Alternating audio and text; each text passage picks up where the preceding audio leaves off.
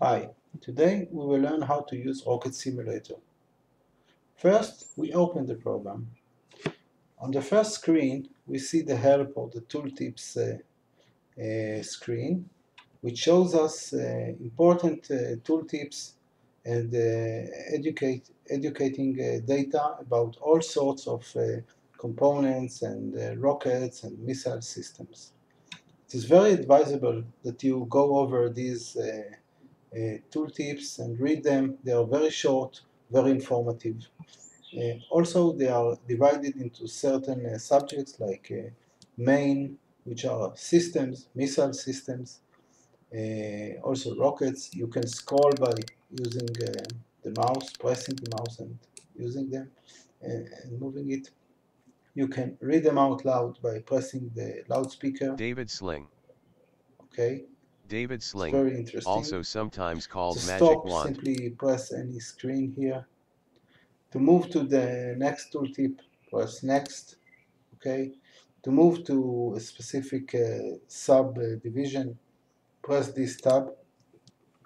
For example, these are about missiles, very interesting tooltips. These are about rockets, rocket motors. These are about aerodynamic configurations. These are about warheads, very interesting theory. These are about fuse, how proximity fuse works, etc.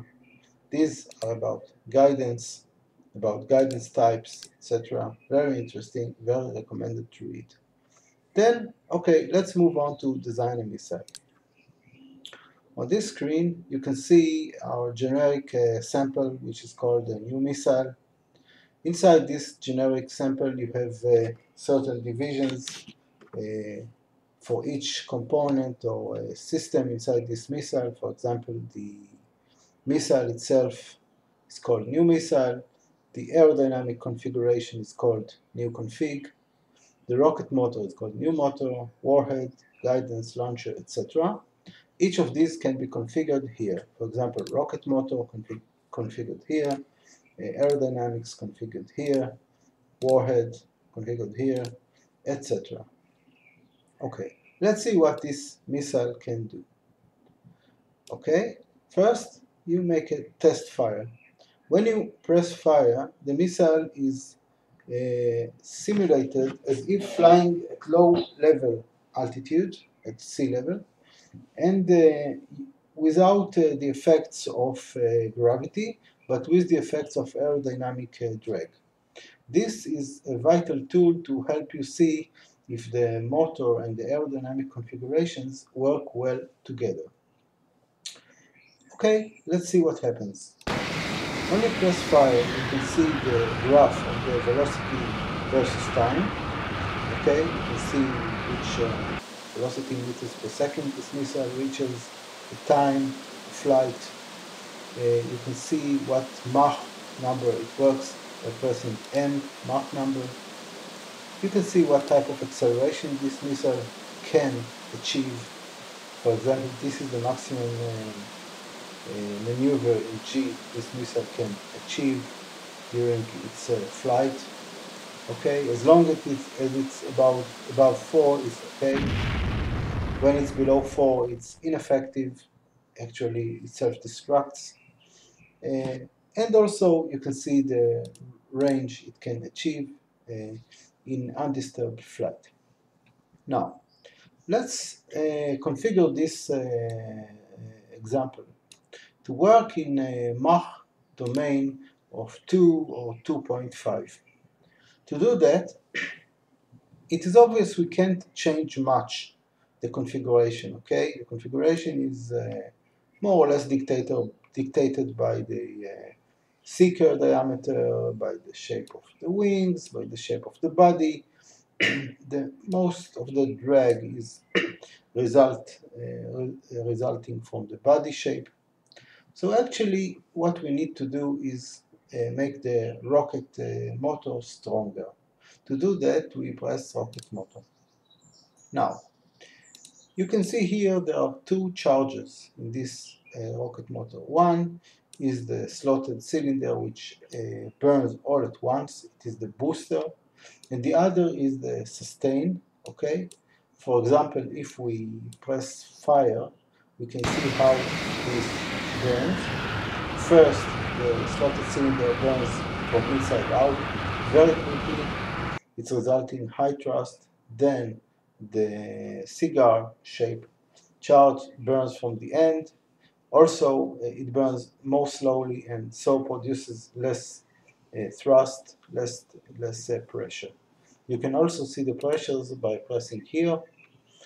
Here you see typical values which are acceptable for rocket motors, which are about 100 atmospheres in boost stage and 40 during sustain.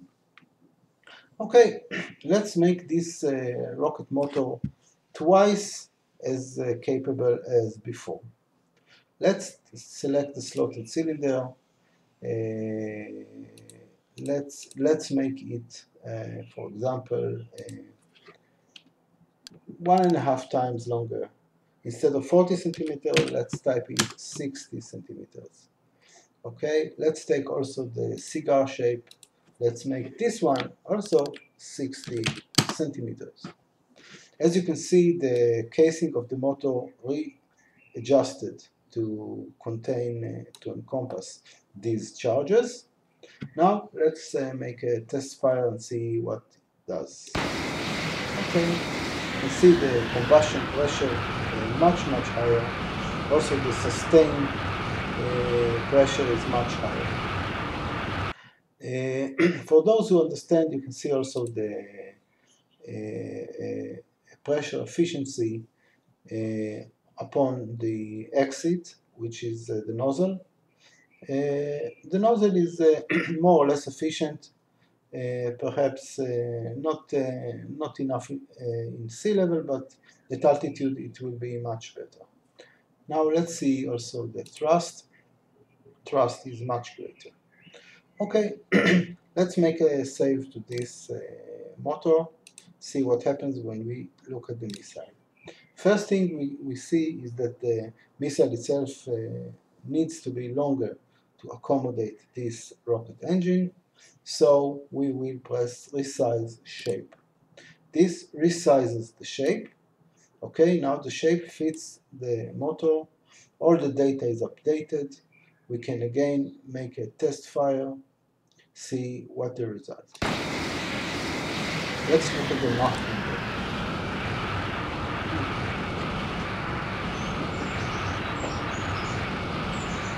Well, actually, we didn't do so much. Actually, the Mach did not rise by much. So maybe we need to increase the thrust a little bit. Of course, the missile now lives much more time, but it's not that relevant anymore. We need it to fly faster for shorter times. So let's do that. Let's go into the rocket motor. Let's try to make a larger thrust. For example, let's make a throat diameter of 3 centimeters. Let's also press with the exit diameter. Let's make the outside of the cigar larger. For example, 15 centimeters. Let's make the outside of the slotted 15 centimeters. And okay, let's even increase that a little bit. Apply, save, yes, fire. Let's see what happens. Pressure. Pressure. Okay, pressure is okay. Time of flight more or less okay. Okay, let's save that.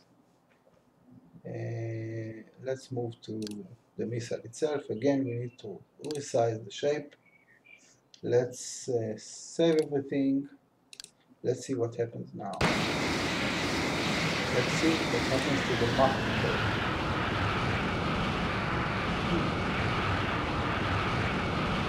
Not so high. Not so high. Closer to 2. Nisa reply a little bit faster.